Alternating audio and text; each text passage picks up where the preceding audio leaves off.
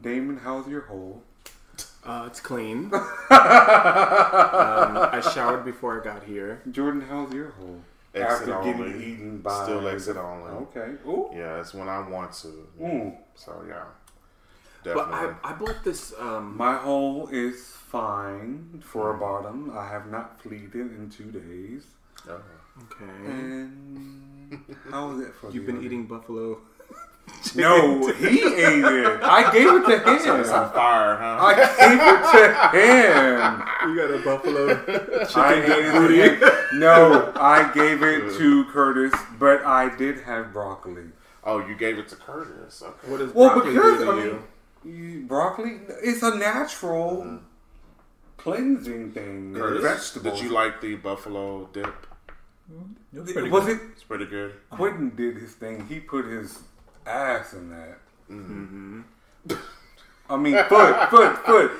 I'm sorry, foot. You don't need to convert every sage. Okay, it's excessive. Foot. He put his foot in it. Mm-hmm. Okay.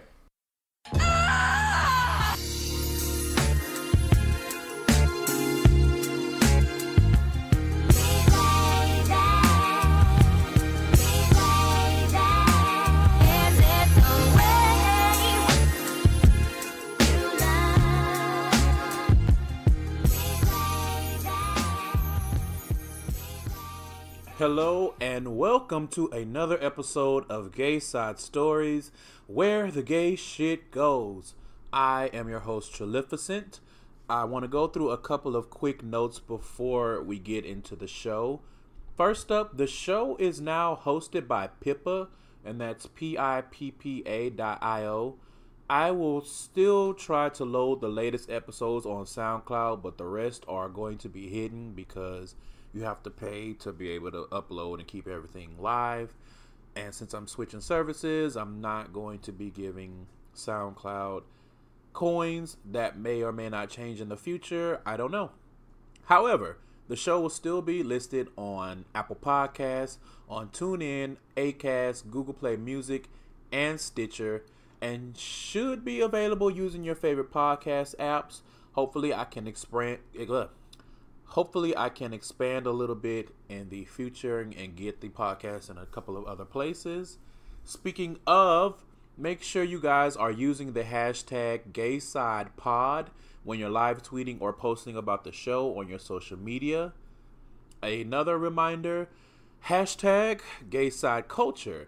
Remember, I was talking about this probably last week and the week before. I'm going to keep doing so until I actually launch the series. But the hashtag GaysideCulture series is basically going to be a collection of different people chiming in on what they think gay culture is and what it means to them. So if you would like to participate, please do so by reaching out via Twitter or email or leave a voicemail, and that's 3 minutes or less. All of that information will be in the show notes. Another reminder, the audience survey, you guys. First of all, let me say thank you to any and everyone that has taken the time to do that. I didn't realize that the survey was so long.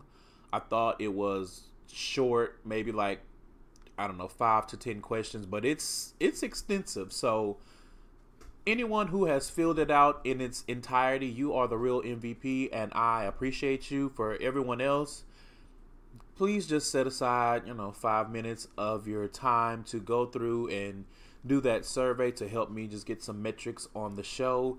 The link is in the show notes, but it's also bit.ly/Gayside survey, and that's bit.ly/Gayside survey. The link is also going to be on the website under the extras header. And thank you in advance.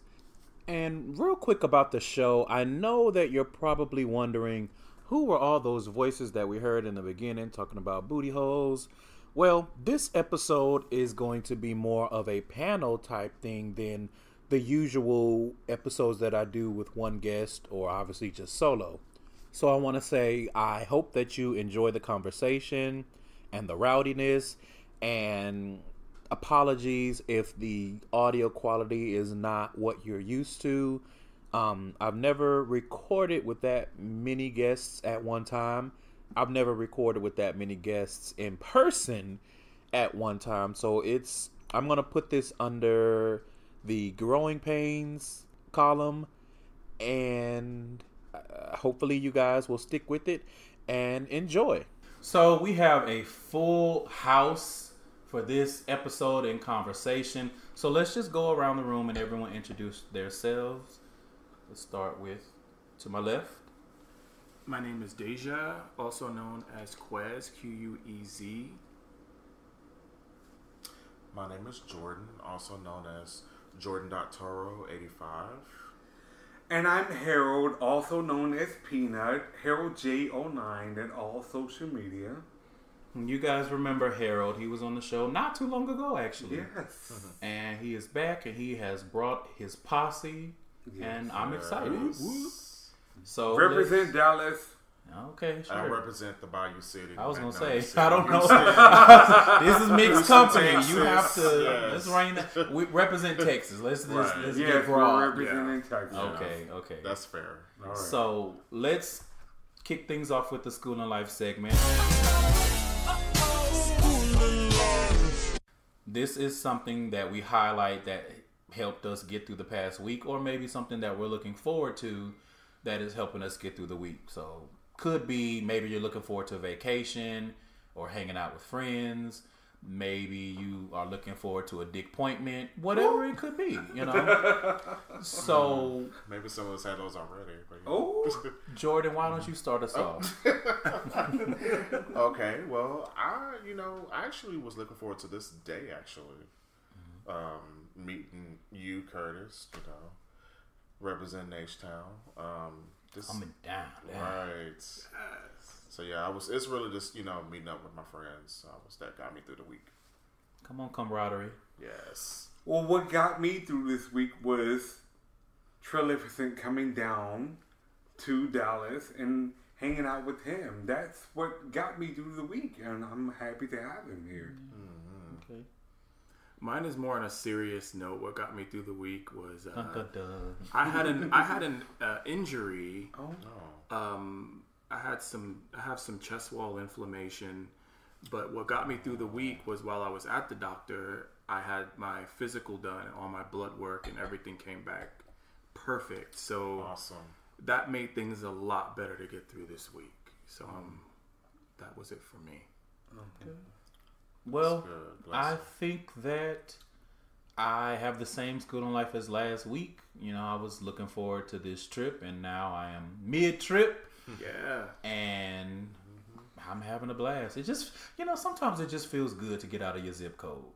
True. So, and Texas is big enough that you can still be in Texas and do that. Right. That's right. So, That's true.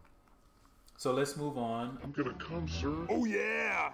The Come Quick segment, I have 2 articles that I want to talk to you guys about real quick, and then we'll get into the meat and potatoes. So first up, the headline reads, a small Texas town just elected a gay mayor who marched in heels for Veterans Day parade. Yes. So his name is Bruno Ralphie Lozano. He's 35. He's the mayor-elect of Del Rio, and it's a town in southwestern Texas along the border with Mexico. Ralphie is a U.S. Air Force veteran, and his campaign focused on modernization of infrastructure and bringing tourism back to the town, which he said dropped off because of the Mexican border's quote-unquote unfair reputation as unsafe. According to the San Antonio LGBTQ publication Out in SA, his sexual orientation did not play a large role in the campaign. That's fair, I can see that. Yes, indeed. And last year, he marched in Del Rio's Veterans Day Parade in high heels. And the only backlash he received was a meme on Facebook that called him a faggot with AIDS. Oh, Jesus Christ. What is it, the 80s? I mean, come on. Yeah. I'm like, seriously? So I want to say shout out to Bruno Ralphie Lozano, now the mayor-elect of a border town. Great. And I hope he does great things. I hope he wears his heels to work. Please, work, bitch. I hope he does the Beyonce walk into his office every day. Yes. And I hope he can run from the drug cartel in them heels. Oh, well, I don't know if he's anything like that lady from Jurassic World, he'll be fine. Because she if you can run from dinosaurs in heels, you can run from anything. That's true. So congratulations to him. Congratulations to him. Absolutely, congratulations. Okay. So the next article's headline says, quote unquote, ex-gays humiliated in DC when no one showed up for their big rally. What? Yeah. So, Ex-gays. So the Freedom March was attended by 36 people, and it was held by the organization Voice of the Voiceless, an ex-LGBTQ group that has advocated for conversion therapy on college campuses. Oh, yeah. I don't miss those days of college. Yeah. So the march was an, quote, opportunity for those of us who have a new life with Jesus to come together in fellowship and praise Him for the love and grace available to everyone who seeks it, and to testify publicly of the life-changing grace available to leave the LGBT identity for something greater. Bless their hearts. Girl, fuck you. Right. But everybody drags Jesus into everything. I mean, it's all about like loving who you are, and Jesus is, Jesus is supposed to be love. At least that's what I learned when I used to be your own religious. truth and just go with what's in your own spirit. I mean, why conform to what society is like, Well, I would say to that, people covet acceptance. And this is just another ugly version of that. So the speakers included ex-transgender activist Jeffrey McCall, post-shooting survivor who I mentioned previously on the show, Luis Ruiz, and quote-unquote activist mommy, which, Elizabeth Johnston, who claims that schools are forcing kids to learn how to have anal sex. Whoa. Okay. And this is public schools? I don't know. I didn't want to give Google the task of telling me who this person was because clearly they are lost. I didn't even know how to use a pencil sharpener. Well, anal sex. I know the schools I went to, I wasn't even taught to diaphragm a sentence. So it just depends, as much as sex ed is not even really taught, and so how are they learning how to have anal sex? Yeah. I learned anal sex from watching my dad's porn in the 80s. But we shouldn't. I mean, that shouldn't even be a topic. And I mean, I'm all for sex education, but I think that should be left to the parents. I don't think public schools should be teaching kids about that. That's just my personal opinion. Right. About sex in general. Well, I just think that's up to the parent. I don't think that's... Or the individual. Or, yeah. I think, I don't know if you guys remember back in the 90s and 80s, they used to send out slips with teachers would send out slips to their students to give to their parents if they wanted to be, handled with corporate punishment. And I don't know if you guys remember that. You know. I think that should be the same thing with sex education. Well, I mean, that's fair, but this is assuming that there's any form of sex ed being taught at all. You have to understand that these kind of things, they, for lack of a better term, make things up. So it could very well be that schools are not teaching any type of sex ed, but she's like, well, that article in that newspaper that is not part of anybody's school curriculum had a whole breakdown of anal sex, so they teaching out, and it's like, well, this is not even in the school. Now you're making up stuff so that you can have a platform to yell. Well, yeah, but I think that's coming from someone's agenda. That shouldn't be taught in school. That's just my personal opinion. I mean, kids are learning things online now, and I think in school, if they want to ask questions, I think the teachers should be able to answer those questions if they have questions based on what they're reading and seeing online. We're in a whole generation of social media to where people can just look online and find whatever they want, and like kids, they don't need their teachers telling them about getting fucked in the ass. If they have the desire to get fucked in the ass, they can look online and find tips to. But so let's focus, because the focus of this is not what this lady's platform is. This is about this rally that they had. Mm-hmm. So the ex-LGBTQ movement has a deep sense of victimhood. Currently, no state bans adults from seeking conversion therapy. There are bans in about, I want to say, 10 states and various cities that ban conversion therapy for minors, but not for adults. So if you wake up one day and you decide, I don't want to be gay no more, I like women's, then you are free to do whatever it is that you want to do. No one's stopping you. So that's why they're saying this is steeped in victimhood, because no one's stopping you from doing what you want to do. But there's this idea that if what I want to do is not popular, or if people aren't talking about it, if it's not well known enough, then we must be oppressed. And that's not the case, which is why nobody showed up to this rally, because who cares? No one, exactly. No one cares. Do what you want to do. Y'all grown. Y'all look grown. Yeah.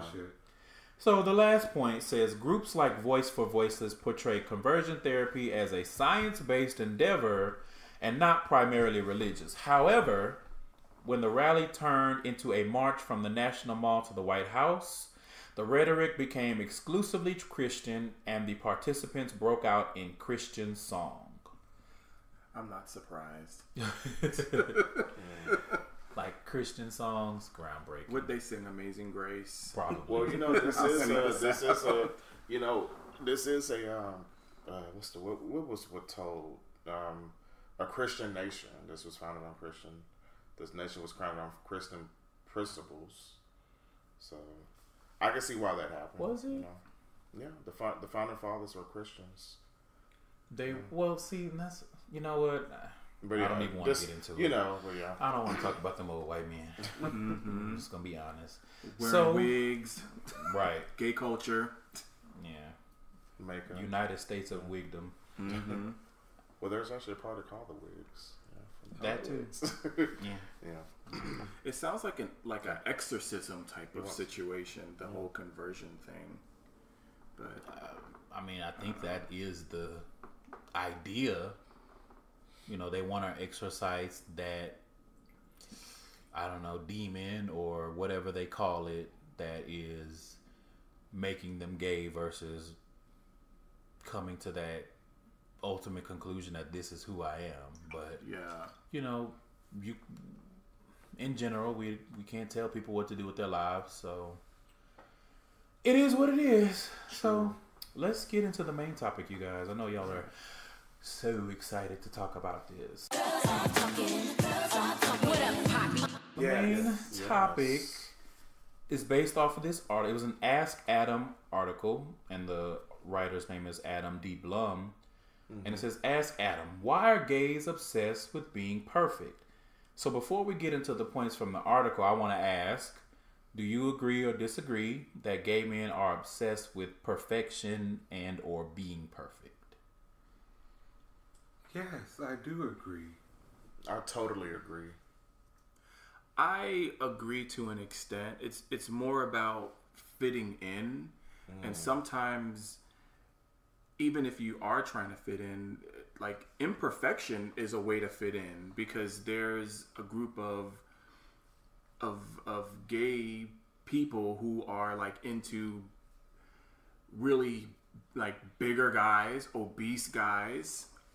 And I mean, that to me is not really going the extra mile to be perfect, but in another sense, it's kind of being perfect, being perfectly unperfect, if that makes sense. Yeah.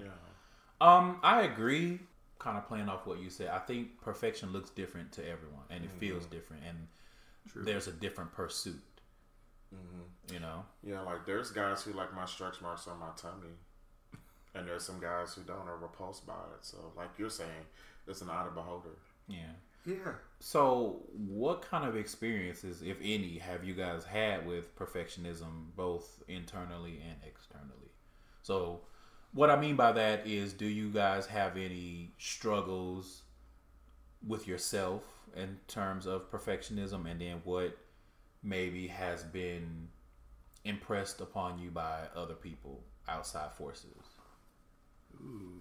I think as humans, we all battle with that, and we're going to constantly battle with that.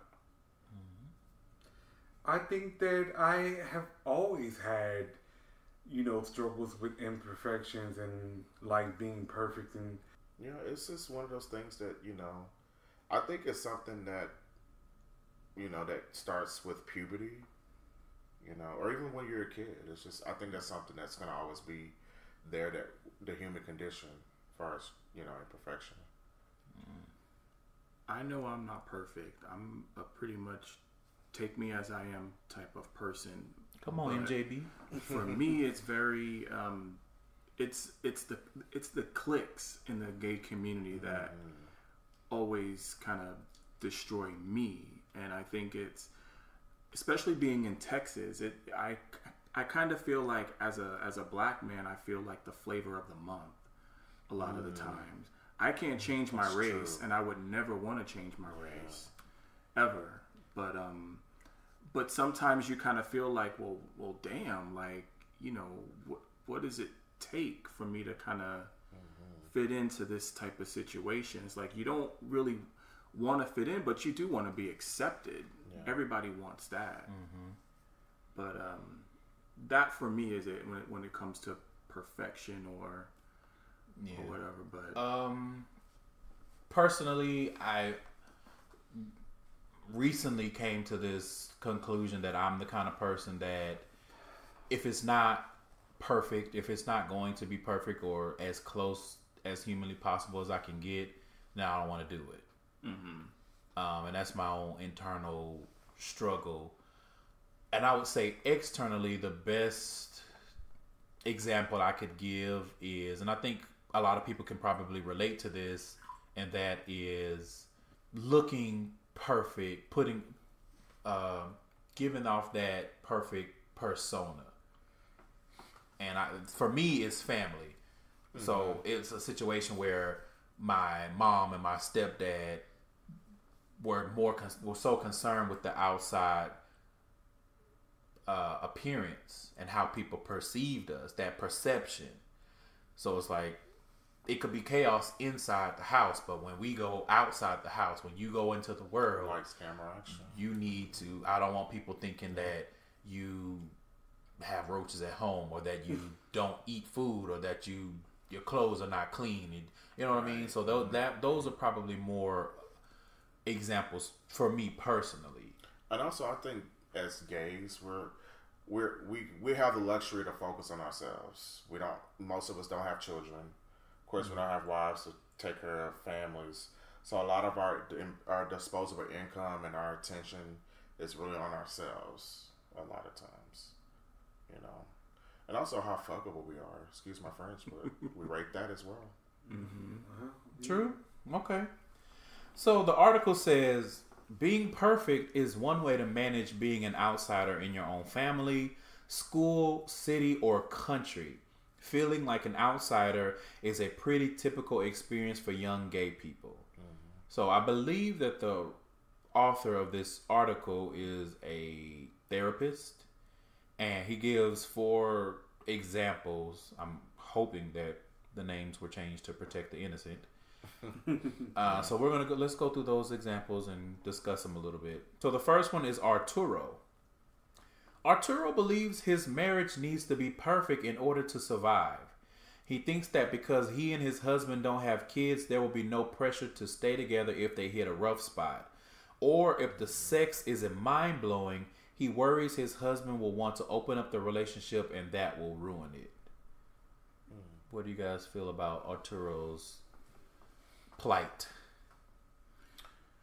Ooh. In gay community, that's a common. I think that one is the most common issue that gays face, because growing up, I always heard the old queens tell us, eventually you're gonna get an open relationship. Monogamy doesn't work for men very long. No, it doesn't. So that right there kind of speaks to the pew. I agree, but I would say because this is a gay conversation, we can have a little bit more nuance, but this is, I think, typical for people in general being in relationships. How often do we see in the media or even amongst our friends women who are insecure about their marriages? True. If the marriage is not perfect, they worry that it's going to collapse. How many instances, and I don't mean this to, or don't say this to sound shady or anything, but how many instances have we seen of a less than perfect marriage and being the opposite? They try to bring a child into it to hopefully fix it and present that perfect family structure. I don't think it's just a gay thing, but because it's amongst us, I like the example that you gave, Jordan, of the older queen saying, eventually monogamy is going to clock out and go home, put their feet up, and now you're stuck in a situation where what do I do to save my relationship or save my marriage, because I don't want it to be open to the world. This is why I always say, don't just get into a relationship. Make sure you discuss what kind of relationship you want up front. But that is assuming that people have done the work and know that answer. Okay, so the next one is Kai. Kai believes he must reply to every email and text from colleagues and friends within 10 minutes, or he'll lose his job or his friends will dump him. He checks his phone at all times, even in therapy sessions. That's definitely excessive. Obsessive and majorly excessive. Obsessive. Correct. Yeah, I think so. And this podcast, put all my damn business out there, but no, it's I would be lying if I said that at some point in my life I didn't have that struggle with wanting to be the perfect friend, so that people would always reply to my texts and they would always answer my calls, and they would invite me to the cookout, and they would want to go out to the club or whatever. Not the club, because I don't like the club, but whatever the case may be. I don't either. Yeah. So I this one probably hit me the hardest because with my specific situation, my friends are my family. Work is a different, because I don't like to be bothered at work. Like, I want to get my job done, get my money, and go home. I don't like a bunch of foolishness and extra. Say no to coworkers. But as far as friends, like I said, because I at this point in my life, I have virtually no relationship with any of my family, save for one cousin. So my friends are that, and I don't want to present something that's gonna make them not want to fuck with me, to be blunt about it. But what about you guys? How do you feel about Kai's situation? Again, it's just another, attempt to be perfect. I think with him, he's trying to be a people pleaser, and that's a condition that we do pick up along the way as we grow and get older. I agree. I can resonate with that. Yeah, I agree too. But I put that phone down. I mean, people just have to understand that I have other things that I have to do, and I'll get back to them when I get back to them. As long as I do get back to them, that's how I am. Some of you guys know I don't always respond to y'all's texts right away, but I will respond, and that's the important thing that I do. Eventually respond. Right. Now, if it's an emergency or something, you can call me. I've picked up the phone sometimes, on occasion, but I'll pick up if I can. But I don't sweat that. Right. I don't sweat either. Yeah. I don't either. Okay, that's fair. So let's move on to Joshua then. So Joshua goes to the gym every day to maintain his perfect body. When he occasionally misses a day, he becomes anxious that he'll never find love. Woo! Preach, preacher. When he misses 2 days, he gets depressed. I think this is probably the most widely held version of perfectionism that a lot of gay men face, is that the outer package has to be perfect. You know, we need to be in this certain weight class. We need to look a certain way. Our skin needs to look like this. We need to wear the right clothes and all of those things. But it's interesting to me, the direct correlation to love, and it being I'm not pursuing perfection to satisfy my own need for it. I'm pursuing perfection because I'm looking for something outside of myself. True. If that makes sense. It does. And I think with that, I know this might be a little gauche, for lack of words, but just the fuckable rate, you know? Yeah. I mean, that's the whole reason you go to the gym and you pump iron, because we all know that the gay community as a whole is very superficial. True. Now, that's not to say, and that's not to sweep under the rug the sex of the gay population that are into different things, that are not into the boy next door, or not into the jock, or not into the athlete and the gym rats and you know, the model perfect. But I think like I said, we can all agree. You think about the representation of gay men in the media. How often are those representations abs, pecs, a smile? Think about club flyers that you see. Unless it's something specific, like something to do with big boys, every club flyer is going to be a fuck boy. A fuckable boy. Right. You know what I mean? Yeah. Because that mostly held conception is that perfect body is what it means to be gay, and everyone else is like, well, you need to get on board. And you know, that's why I say that a lot, that there's a lot of gays that they hate anything that's not that. Yeah. You know, because you look at, like, they could have someone sitting right next to them that's a big boy, and that's their friend and everything. But let Kanye put on 10 pounds and it's he fat, da da da da da da da, and you just looking like, really? Yeah. You know what I mean? So they become mean girls. Yeah. Sometimes. Well, I will admit that when my doctor told me that I couldn't go to the gym because of my injury, I wanted to curse him out. Because that's my time. It's not necessarily, I don't go to the gym to get laid.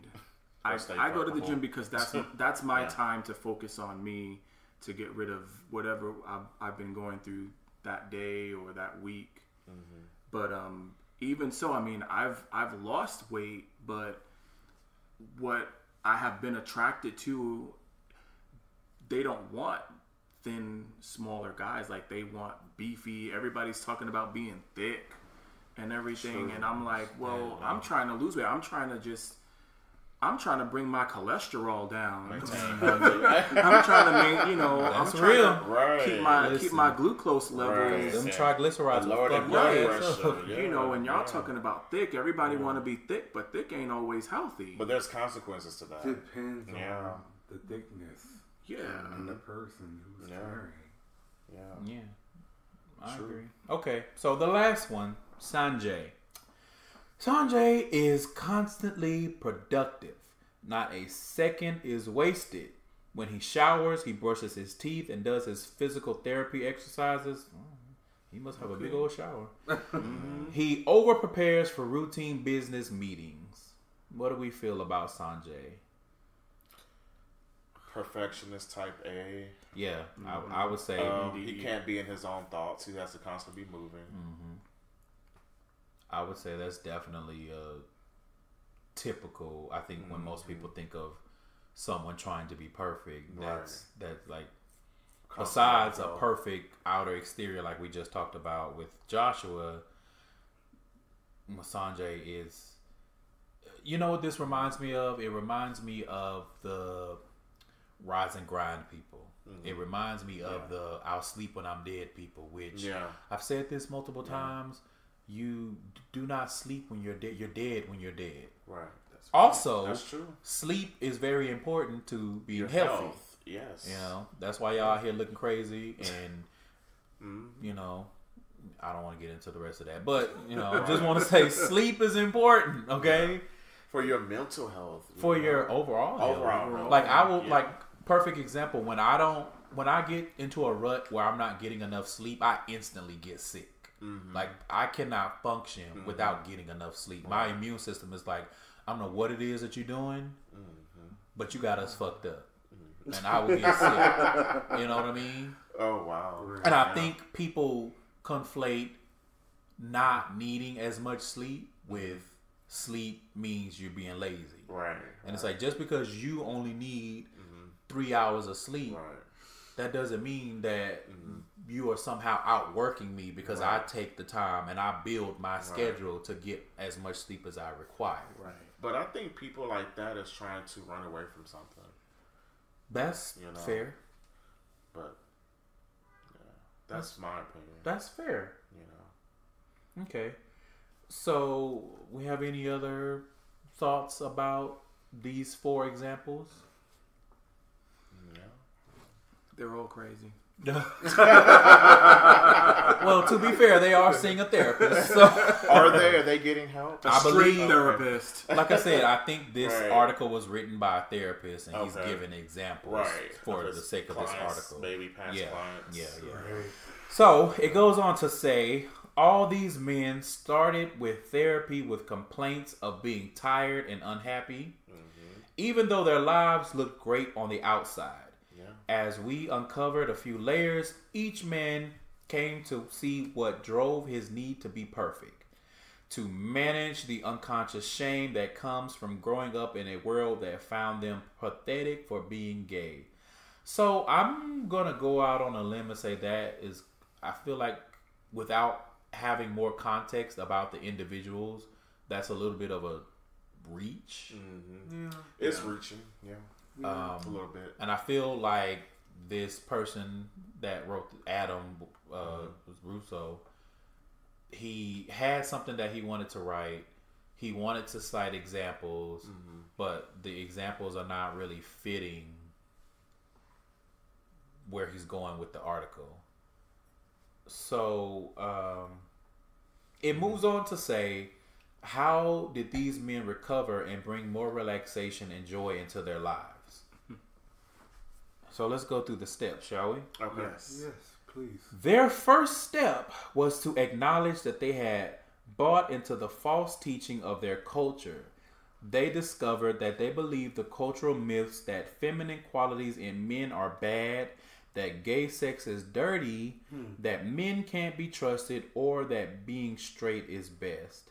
So again, I'm going to reiterate what I just said, in that this analysis does not fit the examples that he gave. I didn't get anything from those examples that they were struggling with all of those things. You know, you have someone, a specific example. I'm struggling with my marriage. I'm struggling with, I can't put the phone down because I feel like I have to reply immediately, versus this is overarching, gay is bad. So that's why I'm pursuing perfection. Without more context, I'm not saying that this could not be true, but it doesn't fit the context that's presented. But I think those guys, those are issues people deal with universally. Exactly. Whether you're gay, straight, bisexual, pedophile, whatever. It's just with whoever, you know. It's just, it's overall people Not deal with pedophile, it. Yeah, I just had to throw it in there. I was on a roll. That's like pedophile is like, what school zone am I going to move? But some deal with that too, believe it or not. But anyway, you get the gist. But So I will say though that these things that are presented in this first step, I think it's fair to say that those are things that a lot of gay men struggle with. So the examples, gay sex is dirty, or men can't be trusted. Well, I haven't heard that in a long time. Gay sex is dirty. Yeah, I mean, maybe that gives me like maybe the 30 years author ago. is dating himself. You know, maybe he's just like stuck in the past, but like you said, they're not linear. But that men can't be trusted. We literally just talked about that. We've been talking about that. That's kind of all night. That's shit. Yeah, that's men can't be trusted. Or that being straight is best. We just talked about it in that article of ex-LGBT, the voice of the voiceless, and it's like you literally have a voice. It's just that no one cares to listen. That's not the same as being voiceless. Yeah. Right. Feminine qualities in men are bad. I think we can all agree that in general, in feminine some cultures, men, some races. No, let me stop. But yeah, I mean, I feel that way. I feel talk about it. You know, with not all, but I feel like a lot, enough. Yes, white Americans, white men, they get away with being feminine. They can get away of not really being hypersexualized or hypermasculine like blacks and some Latino circles that we have to portray. You know. And I've talked to this with a really good friend, you know. So, okay, but I could be wrong, but that's what I've seen. And that's fair. Yeah, I agree with you on that. So it says their second step was to feel some righteous anger about these cultural teachings and their destructiveness. They felt empowered by their anger. I think that that's fair. I think that that's a step in unlearning and deciding that you no longer want to live by whatever cultural or societal pressures that you feel. You know, you get angry and you say, I'm going to do something different. I'm going to go against the grain. I think that's pretty typical, actually. Right. That, you know, I'm not a typical gay man. I'm going to live my life the way that I want to live. I feel like a lot of feminine men, that's something that they come to. It may not be necessarily laced with anger, but I think the progression is fair. But I find it interesting because it's like, why do you have to like, why does it have to be your identity just because you're feminine? You know, like why can't you just be you and be feminine? Why does it have to be a point? Like remember, like again, I keep referencing back to the 90s and 80s because back then it's like when you would watch a TV show, be like, oh, here's my gay friend, and he had a whole coming out story. You know, now it's just like you sneeze, you see you know, it's not so mainstream anymore. But so with that, I feel like you see a guy who's feminine or transsexual, but why does it have to be a point in who you are as a person? Just be you and go on. You know. Well, I feel like people put too much identity into stuff that who cares. Well, you know? The thing with that you have to realize is most people don't know their identity. So even that part of them, if that helps them understand who they are, it's a necessary progression. And they hopefully will get to the point where it's like, I'm just me. Right. But most people, you think about straight people who don't have these struggles. They struggle with knowing who they are. But they have other struggles too. Exactly. They have other struggles. So what I'm saying, like, but for us, because it's a more mainstream, but we're still ostracized.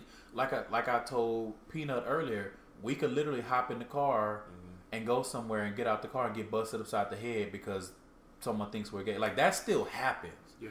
Just because it's a little bit more visible, that doesn't mean that there's been widespread acceptance. And as we were talking about earlier, environment.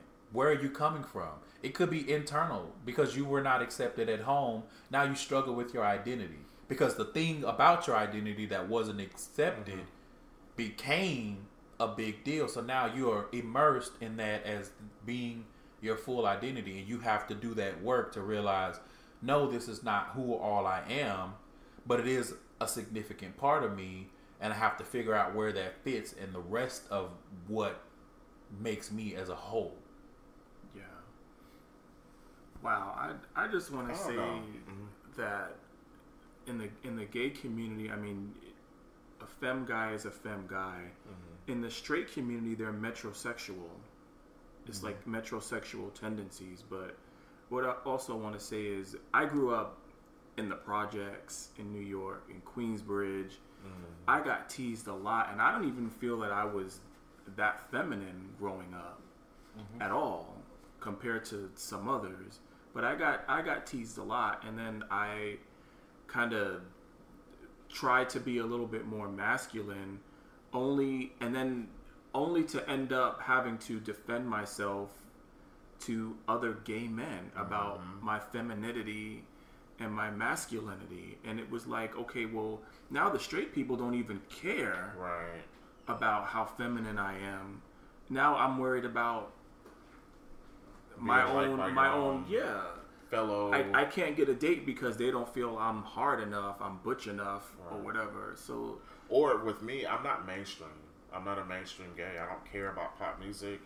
I don't care about the latest trends and the latest lube or what. I mean, whatever, you know. It's just the latest lube. I'm not a mainstream gay, so I'm not really accepted because of that. Depending on what you got going on, you might want to be concerned with the latest lube. I'm just saying. I can use spit. Unless I don't care, you know. It's just that's just me.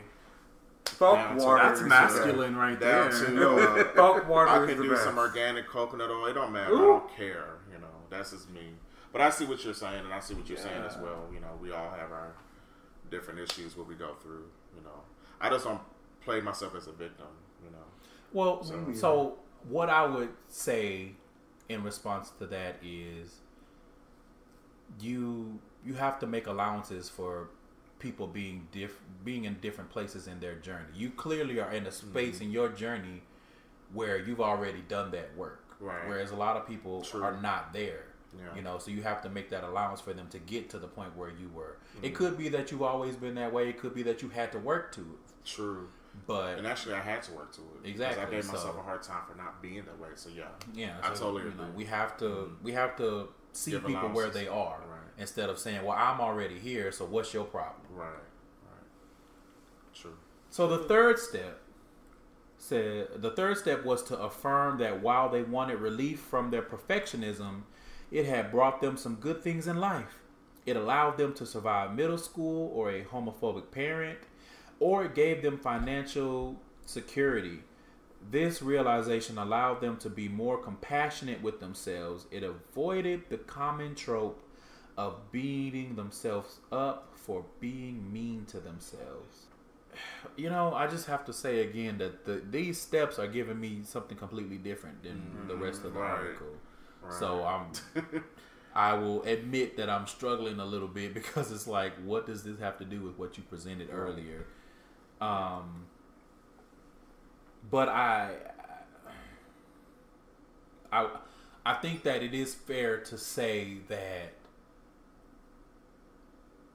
maybe perfectionism is not the right word in this example, but you learn how to survive. You learn what front to put on so that you're not bullied. You learn what to do and what to say, or what not to do and what not to say. When you were younger, so that you don't have, you know, your dad go upside your head or your mom kick you out of the house or something like that. I think that's fair to say. I don't know if I would label it or group it with being perfect. Just because perfect looks different, and it could be I'm trying to be as masculine as possible. Does that necessarily mean that I think being masculine means being perfect? No. But I know that being masculine keeps me from getting my ass beat. By the kids, or by the kids, and trying to, or by the parents. By the parents. I was just gonna say that. Yeah. Or even being turned away from different job opportunities at work. You just, And I see some of that still to me. I mean, and I talked about this before. A good example.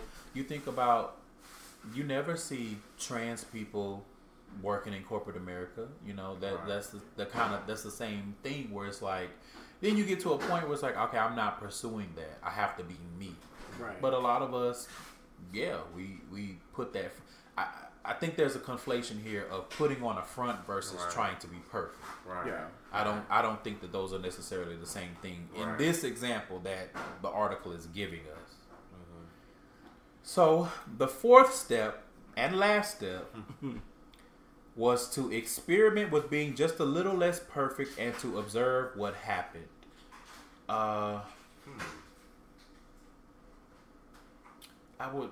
I would wonder how you go about doing that. If you're used to being perfect, how do you say, okay, today I'm going to be a little less perfect? It's like I feel like that's like with this, quitting smoking or crack. Just take it day by day. Drinking. Well, you crack, you get you withdrawals. may need a little bit more. I mean, but the process, it's just you're gonna go through withdrawals. You're gonna go through moments where you're like, oh, I need that hit, or I need that smoke, or I need the drink. I think perfection is similar. Okay, I can see that. Perfectionist Anonymous class. Or even if you're just binge eat like a pig. I mean, it's overeater. We all have. Yeah. Just live in your own truth, people. Yes. I mean, because if you walk around trying to fit the status quo, and you meet somebody, you're gonna have to keep up with the Joneses, and you're gonna be unhappy. And just be who you are. Period. Okay. Yeah. So the last point that I pulled out of the article, because he did go on to give updates, allegedly, of them trying these steps. But again, these steps and these examples, I didn't see the correlation. It felt like I want to write this article about something specific. I don't really have any examples, so I just kind of winged it, for lack of a better term. But he did go on to say, perfectionism is a defense. It's there to ensure that you are loved and safe. The good news is that you can... I can't talk. The good news is that you can be loved and safe and also be really imperfect. And I thought that was very important to highlight. I agree. Almost like the pursuit of imperfection. Correct. Yeah. So the last thing that I want to talk about on this is getting a little bit more into the nuance of how do you think it affects the gay or LGBT community, and what can be done to combat it. Well, I think it keeps gay men alone, personally. Like, I've met a lot of guys who say, I would ask, I'm like, well, why are you single? You're hot, you're nice. After you break down that wall, you seem really cool. Oh, I'm just picky. I'm like, okay. I get that a lot. I'm just picky, It could be the way you chew. If some guys get turned off if you wear the shoes they don't like. It could be a plethora of reasons why. But I think some gay men are just picky, and that ends up with them being alone, because they want everything perfect. It sounds like they want everything the way they want it. I mean, it's all about compromise.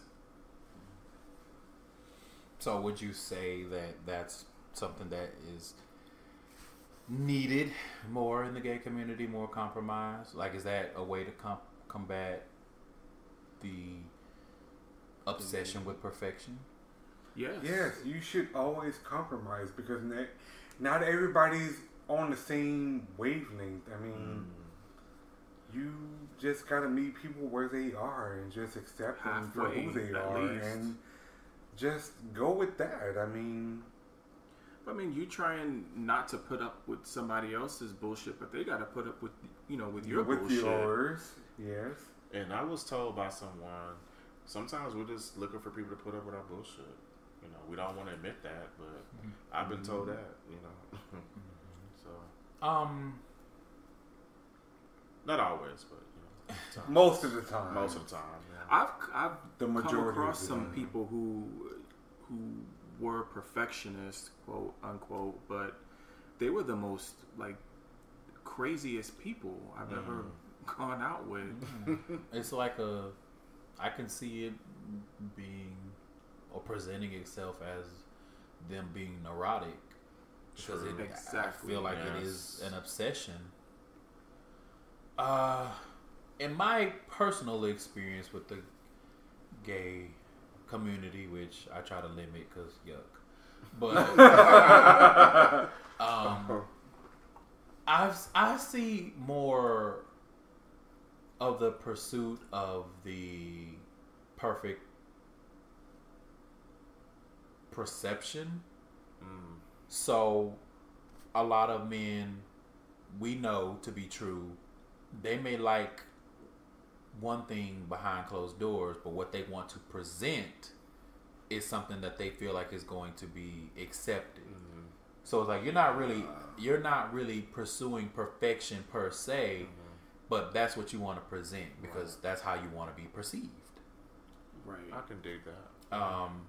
Just my own little analysis of dem apps, hashtag dem apps, especially in Houston, has, you know, you read the profile and it's like, are you dating because you want to date, or are you dating because you want to present that, okay, look at me and look at my fine ass man, versus am I trying to date somebody that I really want to actually be with? True. Because I think some people date for a multitude of reasons. Yeah. It could be because they just don't want to be by themselves. They just want to get laid. They just want someone to cry on or show. It's so fluid, you know. Yeah. So some do it for love. Some do it for I would say how to combat that would be to harken back to what you guys said not too long ago. Live in your truth, and like what you like. Don't worry about being judged by your friends, because let's use the most obvious example. If you are into big boys, but you only do it behind closed doors because you're worried about being judged by your homeboys, are they really your homeboys? Yeah, right. So I think the best way. It's really shallow.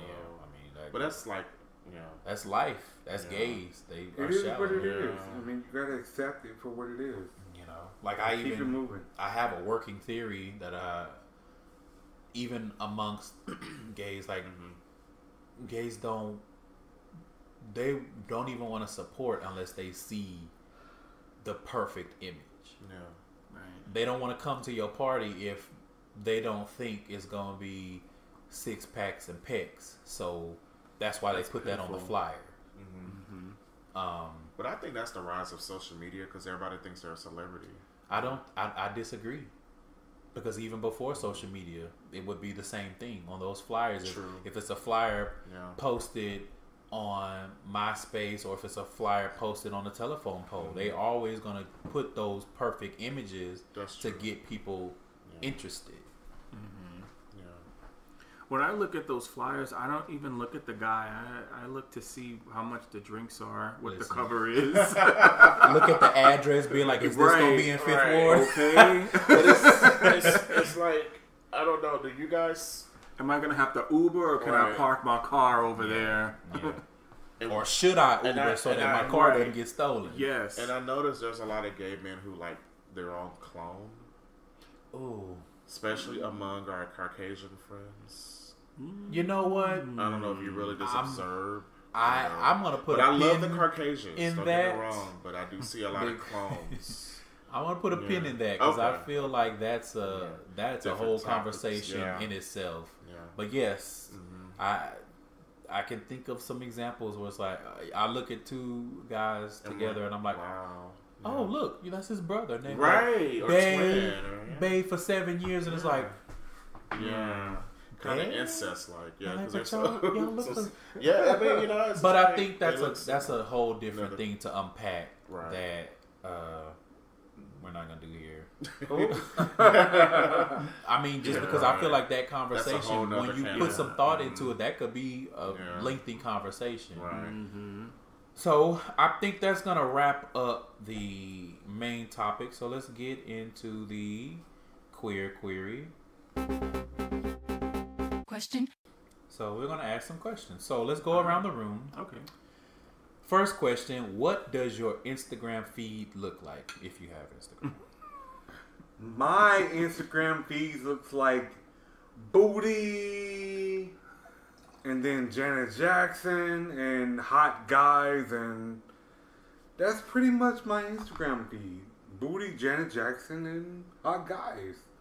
Okay. When feed is that our page? Like what your page? No. When you scroll when you're through scrolling, to see what you're looking at.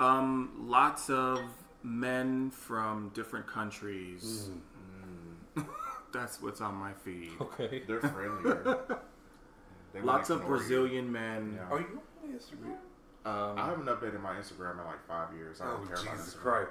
Well, what is your Facebook or whatever social media you're on? What does your feed look like on whatever you're on? I do a lot of politics, a lot of recipes. Oh, Jordan. It's not all about, booty holes and dicks and stuff. For me, It's a booty hole. so I just when I'm wanting, if I'm feeling frisky, I just watch porn.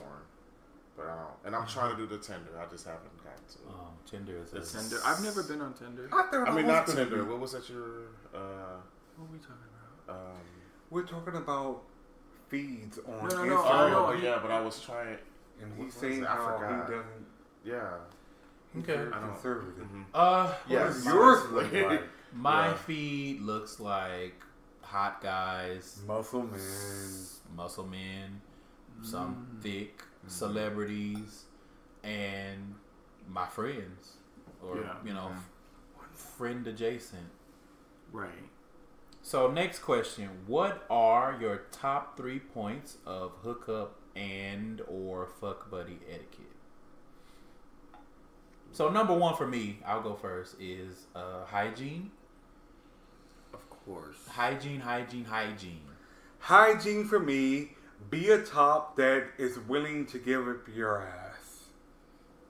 I love tops that give up their ass. What does that even? That doesn't make sense. It makes perfect sense for me. Versatile, basically. How are they a top that gives up their ass? So you mean versatile? Be a versatile top. Okay. Be a top that's willing to let a bottom play with your asshole. Now, do you mean play with it or fuck it? Because there's. Oh, I don't have to fuck it. I need to be able to touch it, see how many hairs on it, and taste it. Yeah, counting individual hairs. I want to know how many hairs are on it. Wow. Okay. Okay. Yeah. Okay. It's your turn, Jordan. Yeah. Hygiene is always number 1. Don't just come and fall asleep. You know. You beat me to it because I was gonna say number 2 is knowing when to take your ass home. Oh, jeez. Okay.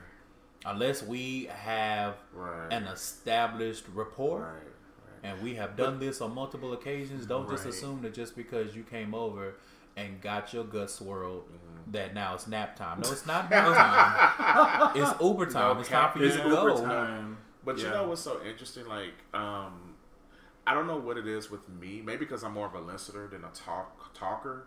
But they tend to do pillow talk and like pour out their whole lives and stuff. So and then I listen to them. No, I don't know what it is. Like, they just really like to talk to me. So then after we have sex and whatever, and then I'm the nice person. I text them a couple of days later, say, "Hey, how you doing?" And it's crickets. But you were sitting here in my bed, pillow talking. You know. See, that's that thing where armchair therapist. You know. Yeah, I was gonna say that's the thing where they need a therapist. I'm learning not to do the small talk like with you. Just let's do our thing. We can hug, kiss, and you go on about your way.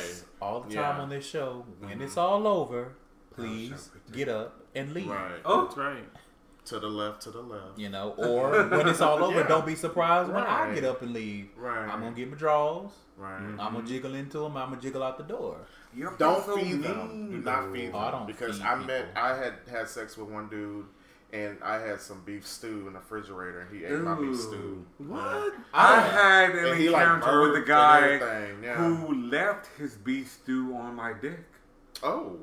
Okay, that's a different topic. That's another topic. Okay. Wow. So Damon, yes. No, you guys pretty much covered it. Hygiene. I have a thing where if you're coming over to my place, as soon as you walk in the door, take off your clothes. Let's get started. Let's do what you came here to do, and that's it. And you know my rule. We discussed this last week with my rules and in terms of that type of situation. But hygiene is important. Knowing when to leave is important. Thirdly, I would just say somebody who doesn't. I mean, if you're wanting to play, let's play. I don't need the whole texting situation. Let's just get it done. Because I'll move on to somebody else. I find it interesting the terminology that we use, but that's a different episode. The last thing for me is respect. Right. Respect my house. Right. Respect my jaws. Respect my walls. Okay. Respect my girl. Right. Okay. Respect my whatever. Respect me as an individual. Mm-hmm. Put some respect on it. Put some respect on it. Put some lube on it. Put some respect on it. Yeah. So, okay. Right. Last question. What's one of your unpopular opinions? So basically, it would be something that, I don't know, if you were on social media, you would get dragged for. My unpopular opinion is that I think that we should forgive Paula Deen. Who? Paula Deen. Paula Deen. Is she still with us? Yes. And Omarosa. Piggy Pudding. I'm down with Paula Deen and Omarosa. So why should we forgive Paula Deen? Well, we've forgiven white people for worse. So sure. Why should she specifically get a pass? What did she do? Because she can cook. I don't remember. I forgot. Well, there was allegations saying that she used the N-word. And she said that was like back in decades the day when whites did use that word. So why do we care? I mean, not everybody uses the N-word. But you guys voted for Trump. Who's you guys? You're being very general about specific things. And it's not just that. She also was, I believe, her and her brother were sued by an employee for harassment and whatnot. And then she got caught under fire because she said she wanted to have like some old-fashioned plantation party and have all of the staff be black and dressed up in tuxedos and stuff. So, but she denied that. Wouldn't you? But she admitted to everything else, but she denied that, which means, well, listen, you don't know what it means. I'm not standing for her. I'm not taking up for her, but that's my unpopular opinion. That's fine. We challenge you on it. Okay, so Jordan. Okay, Jordan. No, I respect that. I do. I stand by you on that. I think more so not that we were trying to challenge. It's just that it's so random. Like Paula Deen. Like Anyway. Yeah. I dig it. You didn't say Phaedra, so it's fine. I don't have to drag you. Hey, John. So you say what's my unpopular opinion? Gosh, I don't really know if I understand that question because it's an opinion can be unpopular. Opinion that you have that won't be okay. I'm not trying to put you on the spot here, but you're a Trump supporter. Well, I like his policies. See, I mean, that's an unpopular opinion. He's like a tacky, brash New Yorker. Loud, but I like his policies. What policies exactly do you like? That he stands for the American people that's been forgotten since the 50s. Jobs overseas. Well, I mean, I would challenge that because churches and his actions don't reflect that. But that's fine. That's your unpopular opinion. So I guess so. Damon, what's your unpopular opinion? I can't think of an unpopular opinion like white that I have boys right now. I like all kinds of boys. That's not an unpopular opinion. I like all kinds of boys. That's not an opinion. It is that's for me. His attraction. I like all kinds of boys. Okay. Yeah, but I really can't think of anything at the moment.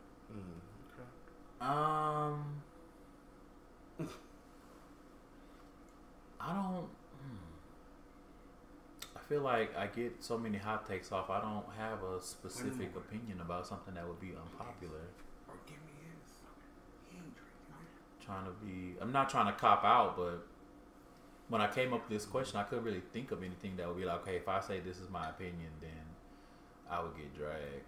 So no, this is a judgment-free. No, I mean, no. But Judge-free zone. That's the definition of unpopular opinion is something that people are gonna be like, a Kanye thing saying slavery is a choice. That's an unpopular. Well, I think he meant like being a victim in the mind. He didn't mean like physically. Of course, he knows that's not. I'm not invested in Kanye, so I don't really care what he means. I'm just using it as an example, but I don't really. I haven't watched Coachella yet with Beyonce. That's not an opinion. That's a fact that you haven't watched.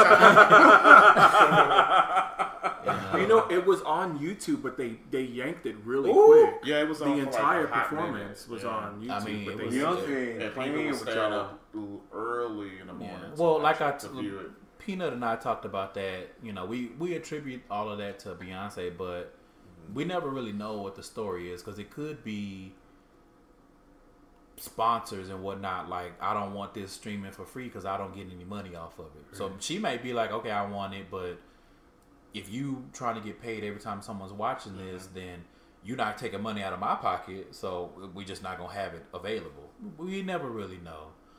Damn, I really can't think of anything, which is odd for me. I feel like people gonna listen to this and be like, okay, they probably will be able to cite stuff that I've said, and I'll be like, bitch, I don't remember saying that. But I'm a cop out on this one because I can't think of anything. Wow. I wish I could, but I think it's because I'm so used to keeping my opinions to myself because I don't need an audience for it. Never. I mean, so don't conflate it with me not saying what I want to say. Mm-hmm. But I don't feel like my opinion, number one, needs to be known by the whole world all the time. Okay. And it doesn't need to be debated. Like, if I feel this way about it, this is how I feel. And I don't, you know what I mean? As long as I'm well informed, because you know what? That is my unpopular opinion. That everybody's opinion don't matter. That's right. All opinions don't matter. True. Especially when they're, sorry, let me say this one thing real quick. Especially when they're ill-informed. I disagree. Like, when you say something and you have an opinion on something, but it's not based in fact, you can interpret fact different ways. Right. Mm-hmm. But if you don't know fact, your opinion is, we don't need it.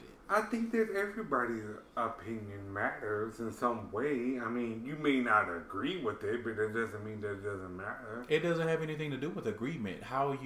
Your opinion, if you are making up your own facts to get to that opinion. Well, no, I mean, that's a different thing. If that's what I just said. We've all kind of become accustomed to that. That's what everybody seems to do nowadays. That's what I'm saying. Like, if you have a strong opinion, but you didn't do your Googles, like that's Wendy different. Williams. Right. That's different than saying, this is my opinion and it differs from yours, so we don't agree. Those are two different things. That's not what I'm saying. I'm saying totally different. If your opinion is when the sun is high in the sky is red, and I'm going to say, no, you're not going to sit here and tell me my opinion matters, but I'm like, what facts, how did you come to this opinion? Because the facts say something different. Now, if you just say, I go outside and to me, the sky is teal, and I'll be like, okay, well, it looks a little bit more cobalt to me, though that's different.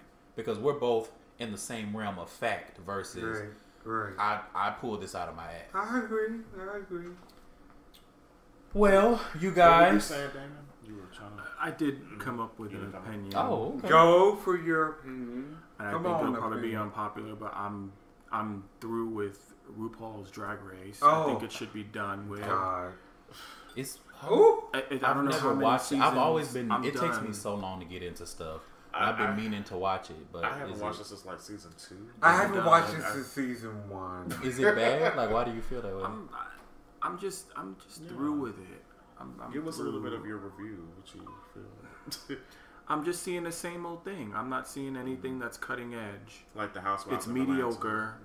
I don't think anybody is worthy of winning that competition. Right. He has a white husband. His opinions are biased. Now listen to you. After everything you just said. What? Now he does. RuPaul? He does. Oh, okay. He has a white husband, and his opinions are biased. But do they matter? No. See? Would it be better if he brought Paula Dean on as a judge? Everybody dressed up as butter. As long as she brought on if he cooked for the girls. If she cooked for the girls. If she fried some chicken for the queens. As long as she brought on her artichoke spinach dips, then yes. So you can break bread with this. So let me just say this: she doesn't need to be forgiven for you to enjoy her recipes. Like, just get the recipe. Well, yeah. Category is plantation realness. Oh my God! Wow, Y'all not gonna let me go out. That was good. Oh Jesus Christ! Y'all not gonna let me go out like that. you know what? But her sons, though. Ooh, yes. Especially that thick one with the dark hair. Mm-hmm. Yes, you can get it. And they Southern. Yeah, they know how to. Yeah. Look at y'all. Yeah. Y'all done moved into being fast real quick. Real fast. And in a Have hurry. you seen her sons? They're like really cute bubbles. They're hot. Yes. What's one of them's name? Jamie? I don't know their Jamie. name, And but I I always know kind of they thought hot. Jamie was a little bit on our team, though. So did I. No, I mean, the youngest one. You talking No, about? he got married with the little Britney Spears Oh, girl. God. I'm talking about Jamie though, like the. I know she has Yeah. another son, but the only one I know is Jamie.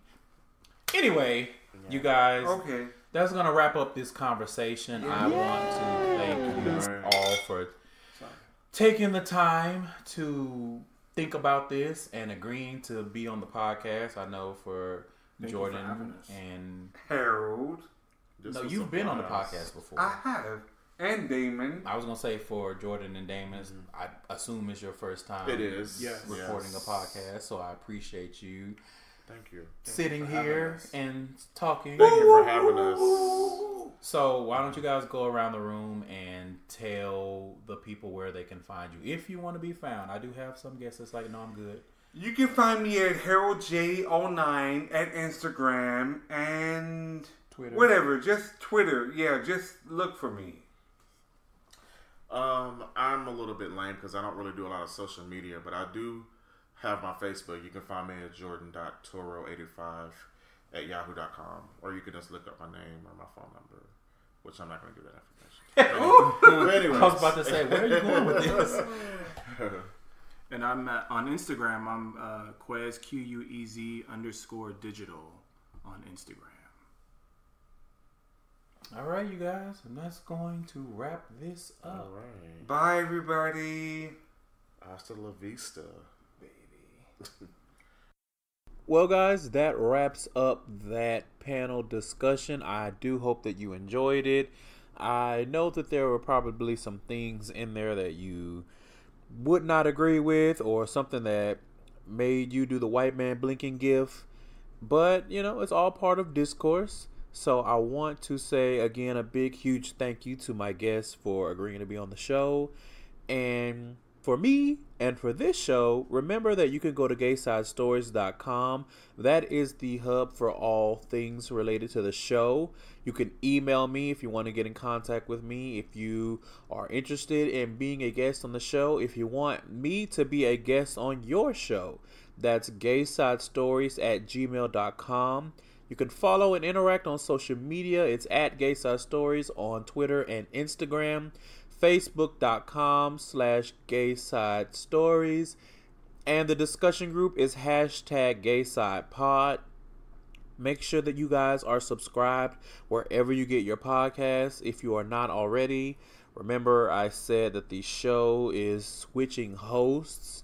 So if you are subscribed on SoundCloud, I'm going to try to continue putting the latest episodes on SoundCloud. I just don't know how that's going to work with the ban on uploading, with how many minutes I can upload, since I'm not going to be a paying subscriber anymore. But the show is still on Apple Podcasts. It's now on Pippa. It is on Stitcher. It's on Google Play Music. It's on Acast. It's on TuneIn. So you guys can find it somewhere else, just in case I can't continue to put the latest episodes on SoundCloud, but I will do my best. Speaking of SoundCloud, you guys, the Sounds of the Stories playlist is still there. There is a version on Apple Podcasts, but it's not the full thing because some of those songs are hard to find, or they're like one-off remixes and stuff like that. So I'm flirting with the idea of putting, or I should say making, the Apple Podcast version of the playlist available. We'll see. But with all that being said, you guys, thank you so much for listening. I know that you don't have to. You could be listening to any podcast, but you take a little bit of time. You take an hour and a half of your day to listen to me, and I really do appreciate it. You guys don't know how much it means to me. So I'm going to say goodbye and see you guys next week. I'm excited about the next episode because it's a topic that I have been wanting to breach for a while, and I just haven't had a chance to. But I had a listener approach me, and he has been very hands-on with what we're going to be discussing, and I can't wait. So that's all for this week, you guys. Bye, and again, thank you for listening. Perfect.